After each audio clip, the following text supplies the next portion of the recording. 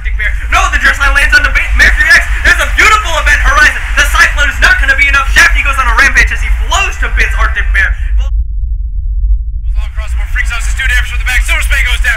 Looking for a Robot with a 3, just does so much damage. Shutdown goal for the Tristana, double kill as well. Doing as much as he can. Keto goes down. Danny Phantom picks up a triple kill for himself. And it's just Toe Knuckles and Danny Phantom versus the world. Double exhaust on a Guardian Shinobi. He's going to go down to Gettysburg, but that's still a 1 trade right there. Red Bar picks up the kill on a Spicy Weep.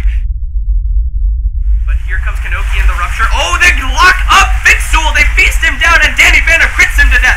There's a good bit of damage going down. Shockwave pulls in 2. Voltron cannot save everybody this time. The first Nexus Tower goes down. Assault and Battery secures Voltron, and Guardian Shinobi gets condemned and taken out with 3 hits from Pro Shiznitz. Unstoppable Force used for style points as they take down the Nexus. PLR pick up their first win in OKLCS Season 4.